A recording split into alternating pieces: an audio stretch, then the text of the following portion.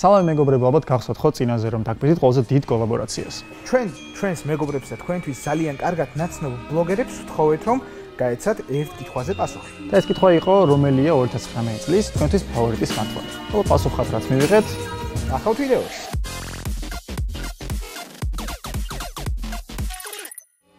Hi, მე ვარ გიორგი და ჩემი 2019 წლის ფავორიტი სმარტფონი გაგიკვირდებათ ალბათ ძალიან და არის iPhone 11 Pro. ამიტომაც მაქვს ზუსტად აქ. მიზეზი კი ძალიან მარტივია. კამერა და კამერა.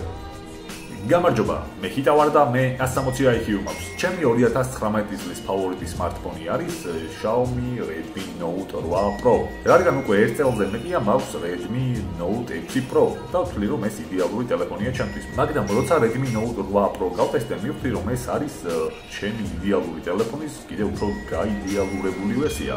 ამიტომ ძალიან მომეწონა და გამაუცა. მე რა რომ ბიუჯეტურია. გამარჯობა, მე ვარ გიგა, საქართველოში ყველაზე მწარე შოუს ავტორი და 2019 წელს ჩემი ფავორიტი სმარტფონი არის Xiaomi Black Shark 2. თუ გინდა იყო გამორჩეული, თუ მოგწონს ასეთი ბოროტი ტელეფონები, თან გადასარევი მონაცემებით და ძალიან კარგი კამერით, უნდა იყიდო უეჭველი Xiaomi Black Shark 2. რა ვიცი, მე ძალიან ყვაყოფილი ვარ და მე მგონი შენ ძალიან ყვაყოფილი იქნები თუ იყიდი. Hey, სალამი, მაიკია თქვენთან იმედია, ჩემი ვებკამერის ხარისხი ძალიან ბევრს არ დაგთრგუნავთ. რაც შეეხება სმარტფონს, წლის საუკეთესო სმარტფონად ვასახელებ Samsung Galaxy Note 10 Plus. იდეალური სმარტფონია, რამოდენიმე წუთი მქონდა. სამწუხაროდ მარტო ხება და მასთან კონტაქტის გამოვნება, მაგრამ ძალიან მაგარი სმარტფონია.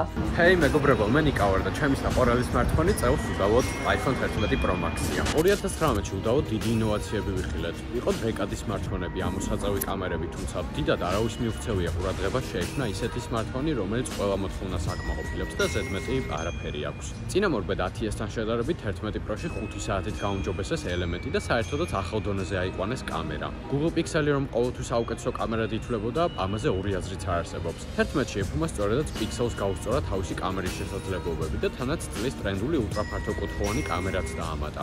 დიზაინზე ვაპარაკიც არ მაქვს, რომ iPhone-ის შემდეგ 2020 წლის ყველა სმარტფონს 4-კუთხედი კამერის მოდული ექნება. Apple ისევ და ისევ ტრენდსეტერია და ამ ფაქტს უბრალოდ ვერ გავექცევთ. თოკო, შენ ჯერია.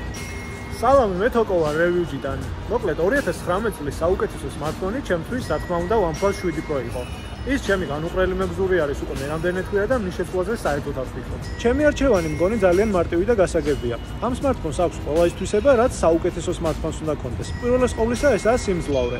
Snapdragon 855 ჩიპსეტზე სწორედ ამ მოდელს ჰქონდა 2019 წლის სმარტფონებს შორის ყველაზე მაღალი წარმადობა. შემდეგია ძალიან მაგარი და ერგონომიული დიზაინი. თუნდაც მარტო ის ავიღოთ, რომ მას არ აქვს არც ნოჩი, არც არანაირი ეკრანის ჭრილი. მესამე და არანაკლებ მნიშვნელოვანი ეს არის ინოვაციურობა. ჩემთვის ამ სმარტფონში მაინც ყველაზე მნიშვნელოვანი 90 Hz-იანი AMOLED ეკრანია, რომლის ერთხელ გამოყენების შემდგომაც სხვა ყველა დანარჩენი, ანუ 60 Hz-იანი ეკრანები რაღაც ძალიან პრეისტორიულ გზნობას ტოვებს და არანაირი სრული არ მიშლება წარსულში დაუბრუნდა.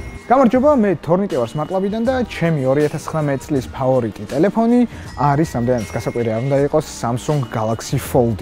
და რატომ ალბათ გაგიჩნდათ კითხვა, იმიტომ რომ Samsung Galaxy Fold არის ის, რაც მე მინდოდა ყოველთვის ტელეფონისგან. ანუ მინდოდა რომ ყოფილიყო პატარა და კომპაქტური და როდესაც გაიშლებოდა, იქნებოდა დიდი ტაბლეტი, რომელსაც მოიხმარდი ისე როგორც ჩვეულებრივ დიდ ტაბლეტს.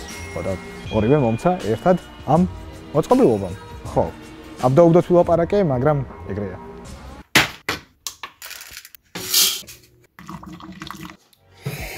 გამარჯობა ხალხო, მე ვარ ასლანი, ან ასლანა, ნახია ყოლებისადმე YouTube-ზე ვენატუსიან რამე. და 2019 წლის საყვარელი სმარტფონი ჩემთვის არის Samsung Galaxy Note 10 Plus.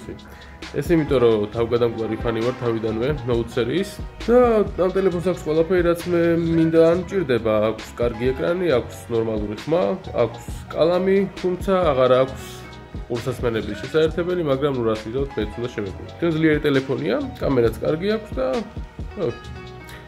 ესაა ჩემი კომენტარი. ილოცავთ ახალ წელს. მე კი გიორგი ვარ, ზუმერის ბლოგერი. ჩემი 2019 წლის ფავორიტი სმარტფონი iPhone 11 Pro Max-ი გახდა, რადგან მასში გამოჩნდა როგორც იქნა ის ლინზა, რომელიც მე ძალიან მიყვარს. ეს არის ულტრაფართოკუთხოვანი. ამის გამო ის გახდა უკვე სრულყოფილი სმარტფონი და მას უკვე ნამდვილად შევიცენ. დღესთვის კი სულ ეს იყო, თქვენ კი დაელოდეთ კოლაბორაციის მეორე ნაწილს. ნახვამდის.